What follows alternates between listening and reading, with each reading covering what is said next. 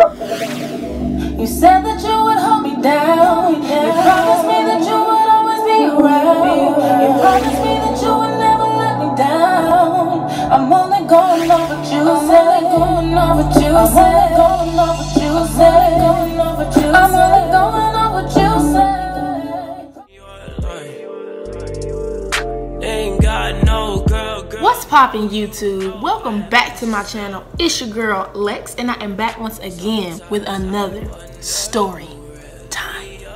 Guys, today's story time is going to be on the time that two knuckleheads almost fought over me. Okay? Alright, so I'm at a stage in my life, not now, but then, where I'm kind of dating, you know what I'm saying? Not necessarily, I don't have a boyfriend, I'm not in a relationship, but I'm casually dating here, dating there, because guys are wanting to get to know me, guys are wanting to take me out and this and that, so I'm like, why not? You know what I'm saying?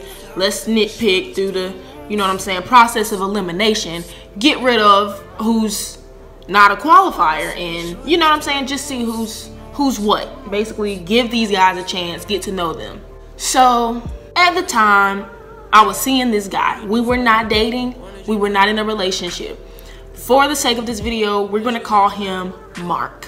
Guy number one is named Mark, okay? So Mark and I, we were talking. It had been established that we both liked each other, whatever. That was cool. That was fine. However, he did not make it official. He didn't, none of that. We were not official. He had never taken me out on a date. We were not dating, but we were seeing each other at the time. I'm a student at A&T, and he was always at A&T. He didn't attend, but he was always there. So we're talking. He'll come see me sometimes at the dorm. We'll chill, we'll kick it. Nothing extravagant, nothing major. Kicking it, honestly. So I ended up, one night, I was doing a Instagram live video, and this guy ended up, you know, commenting on it. After I end the live video, he got in my DMs. So he slid through the DMs, guys, and we talked for a little bit. He ended up FaceTiming me, asking me for my number. I gave it to him. We ended up FaceTiming. So we're FaceTiming that night. He's cute. He's cool. You know what I'm saying? It's whatever. We end up talking for a few days. So we're talking for a few days, FaceTime, all the other stuff. And he's like, are you single? I am. Like, I'm not in a relationship. I don't have a boyfriend. I don't at the time. So I'm like, I am single, yes. So he's like, I really want to take you on a date. Cool. So I accept. So I'm preparing for the date. It's now, what, Friday, the weekend. And I'm getting all cute, whatever. Mind you, this guy asked me out. You asked me out, clearly it's a date, right? I didn't want to overdo it. Honestly, I have a tendency to often overdress, not just on a date, just in general. I had a feeling that he wasn't gonna be all spick and span like he should be on a date. So I decided I'm just gonna dress down a little bit. I get in the car. He doesn't come open the door. Red flag number one. I'm sitting down next to him now. We're talking. He's like, so where are we going? We haven't established any plan. Nothing. So we ended up going out to eat. And then he said after we go out to eat, we can go see a movie. So we go to TGI Fridays. And as we get out, number one, he didn't get the door. Again, as I'm getting out, he didn't come around and get my door. I'm sorry, I'm a queen, and you don't get the door, you get a red X. Red X. I get up, I get out, and as we're getting out of our side of the car and meeting in the middle, I now see that I'm taller than him. No. And then having conversation with him, he had no substance. Like, he wasn't talking about anything. He was not speaking with intelligence. He didn't have any conversation. There was no chemistry, no click, no conversation, no nothing.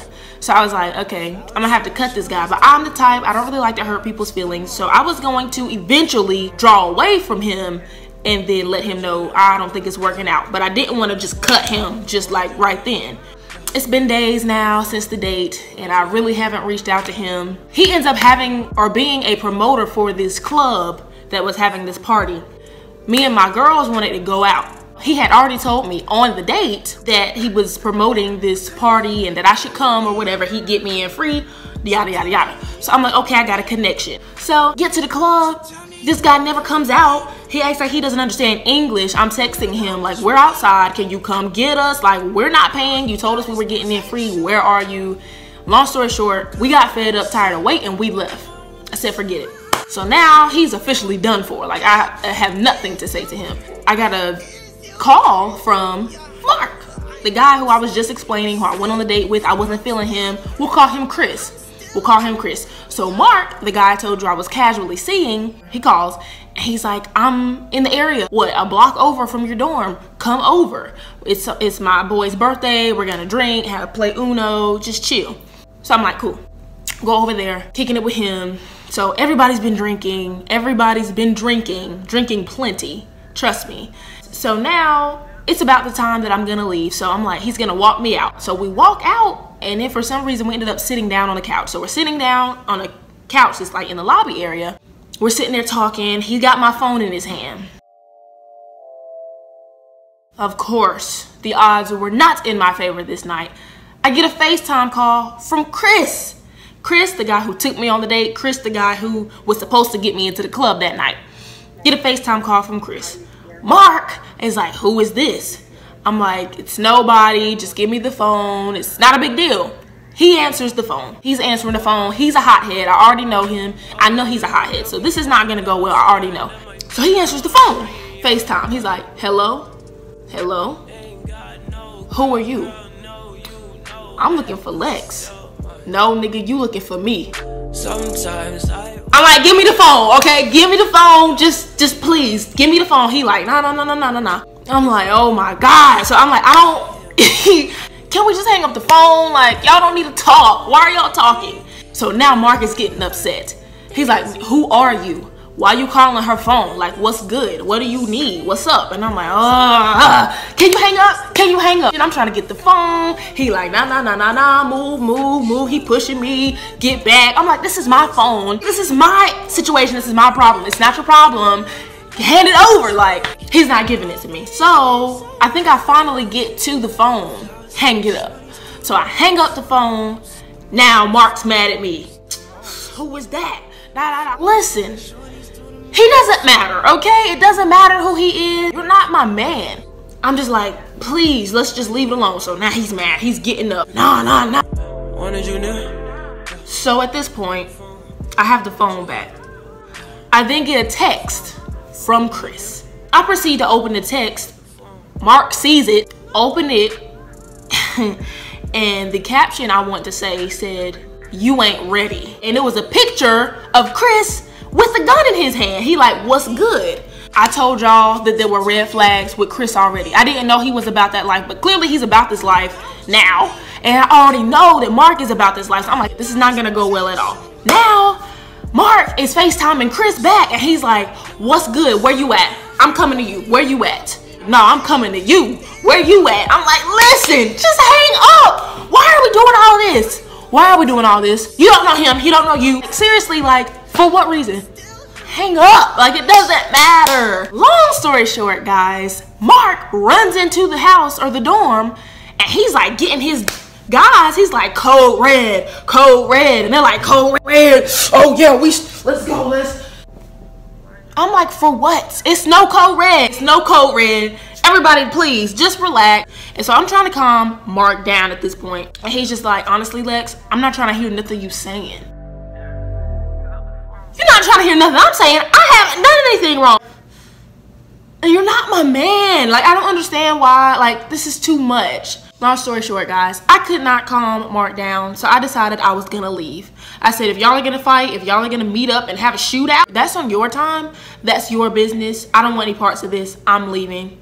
So I proceed to leave and go to my dorm, go back home and go to bed. Like, I'm not about to lose sleep over this. I've done my part. I've tried to calm the situation, but nobody cares about what Alexis has to say, obviously. So I was like, I'm just gonna leave, whatever. And he's like, I'm gonna call you in the morning. Don't call me. Like, don't call me because you're doing way too much right now. Like, I don't really have much to say to you. So moral of the story, guys, for me, I would never date more than one person at a time after that. Even though I wasn't in a relationship, you gotta pick your battles. Like, there's no straddling the fence. You either here or there. Like, decide who you want to be with and be with that person. Just it just got so messy so fast, and it was just a mess. So I ended up having to cut Chris off because I already told y'all I was gonna cut Chris off anyway. I ended up texting him the next day. I was like, look, last night was uncalled for. I thought that you were way out of line. So for that reason, I can't continue talking to you. And he responds like, I mean, that's a given. We're over. I don't know why you're even texting me. Don't act like you cut me off. I cut you off, okay? So that was that. And as far as Mark is actually the same guy from the story that I was telling you all about New Year's and how he was about to fight this other guy. So Mark had to go. Never date a hothead. Like, you can't tame a hothead or control a hothead. So you might want to just not fight that battle. But it's been a pleasure, guys. I love you guys. Make sure you give this video a big thumbs up. Make sure you leave comments. Let me know what type of videos you would like to see. And make sure you subscribe to my channel for more videos. Love you guys. I will do something special when I hit 500 subscribers. And I'm really close. So, see you next time. You said that you would hold me down. You promised me that you would always be around. You promised me that you would never let me down. I'm only going off what you said. I'm only going off what you said.